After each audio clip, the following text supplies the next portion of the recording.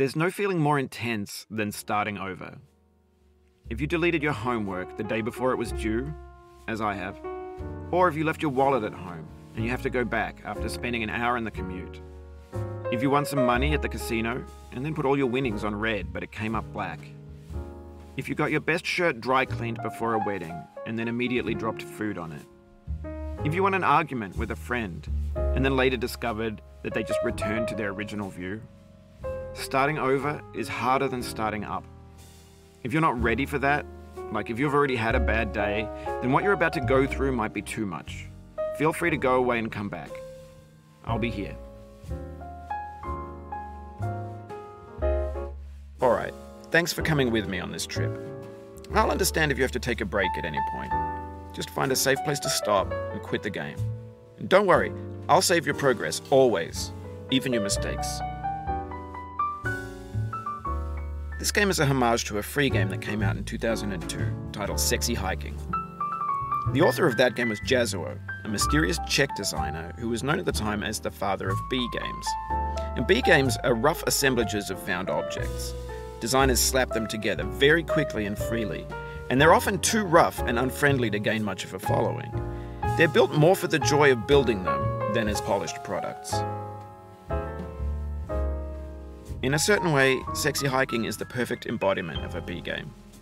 It's built almost entirely out of found and recycled parts, and it's one of the most unusual and unfriendly games of its time. In it, your task is simply to drag yourself up a mountain with a hammer. And that act of climbing, in the digital world or in real life, has certain essential properties that give the game its flavor. No amount of forward progress is guaranteed. Some cliffs are too sheer or too slippery. And the player is constantly, unremittingly in danger of falling and losing everything. Anyway, when you start Sexy Hiking, you're standing next to this dead tree that blocks the way to the entire rest of the game. It might take you an hour to get over that tree, and a lot of people never got past it. You prod and you poke at it, exploring the limits of your reach and your strength, trying to find a way up and over. And there's a sense of truth in that lack of compromise. Most obstacles in video game worlds are fake. You can be completely confident in your ability to get through them once you have the correct method or the correct equipment or just by spending enough time. In that sense, every pixelated obstacle in Sexy Hiking is real. The obstacles in Sexy Hiking are unyielding, and that makes the game uniquely frustrating. But I'm not sure Jazuo intended to make a frustrating game. The frustration is just essential to the act of climbing, and it's authentic to the process of building a game about climbing. A funny thing happened to me as I was building this mountain. I'd have an idea for a new obstacle, and I'd build it, test it, and it would usually turn out to be unreasonably hard. But I couldn't bring myself to make it easier. It already felt like my inability to get past the new obstacle was my fault as a player rather than as a builder. Imaginary mountains build themselves from our efforts to climb them, and it's our repeated attempts to reach the summit that turns those mountains into something real. When you're building a video game world, you're building with ideas, and that can be like working with quickset cement. You mold your ideas into a certain shape that can be played with, and in the process of playing with them, they begin to harden and set until they're immutable, like rock. And at that point, you can't change the world. Not without breaking it into pieces and starting fresh with new ideas. For years now, people have been predicting that games would soon be made out of prefabricated objects, bought in a store and assembled into a world. And for the most part, that hasn't happened, because the objects in the stores are trash. I don't mean they look bad or that they're badly made, although a lot of them are. I mean they're trash in the way that food becomes trash as soon as you put it in the sink.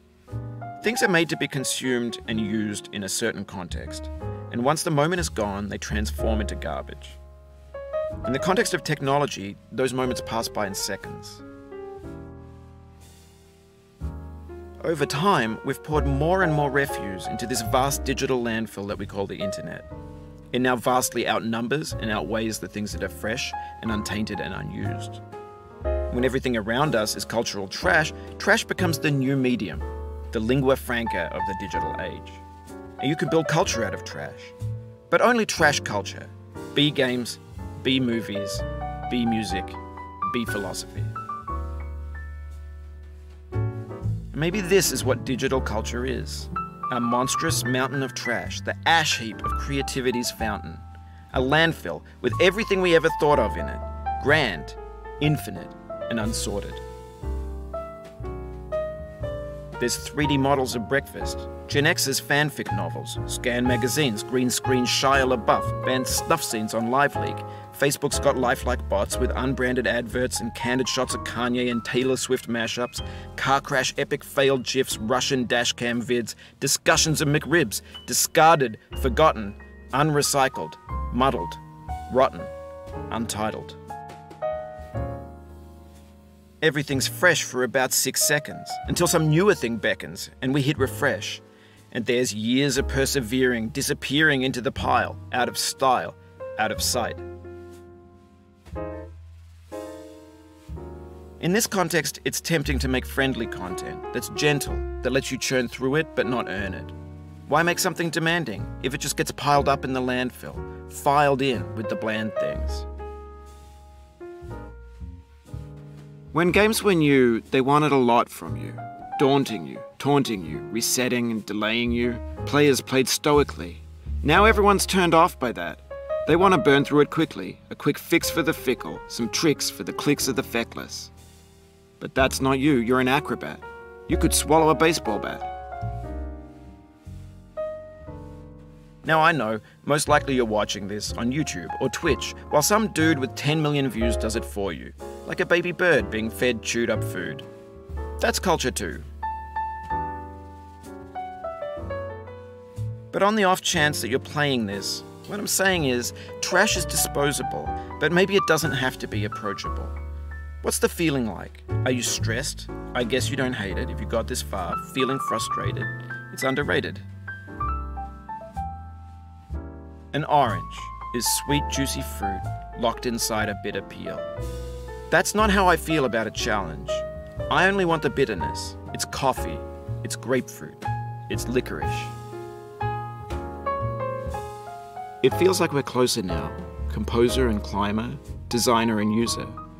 You could have refused, but you didn't. There was something in you that was hidden, that chose to continue. It means a lot to me that you've come this far, endured this much. Every wisecrack, every insensitivity, every setback you've forgiven me is a kingly gift that you've given me. We have the same taste, you and I. It's not ambition, it's ambition's opposite. An obdurate mission to taste defeat. You'll feel bad if you win, so I put this snake in for you.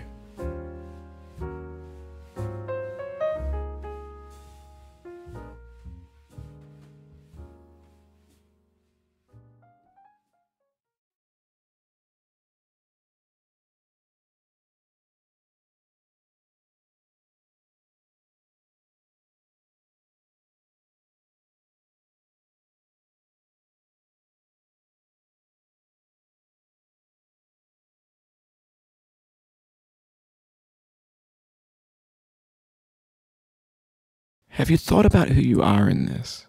Are you the man in the pot, Diogenes? Are you his hand? Are you the top of his hammer? I think not. Where your hand moves, the hammer may not follow, nor the man, nor the man's hand. In this you're his will, his intent, the embodied resolve in his uphill ascent. Now, you've conquered the ice cliff, the platforms, the church and the rectory, the living room and the factory, the playground, the construction site, the granite rocks and the lakeside. You've learned to hike. There's no way left to go but up, and in a moment I'll shut up. But let me say, I'm glad you came. I dedicate this game to you, the one who came this far. I give it to you with all my love.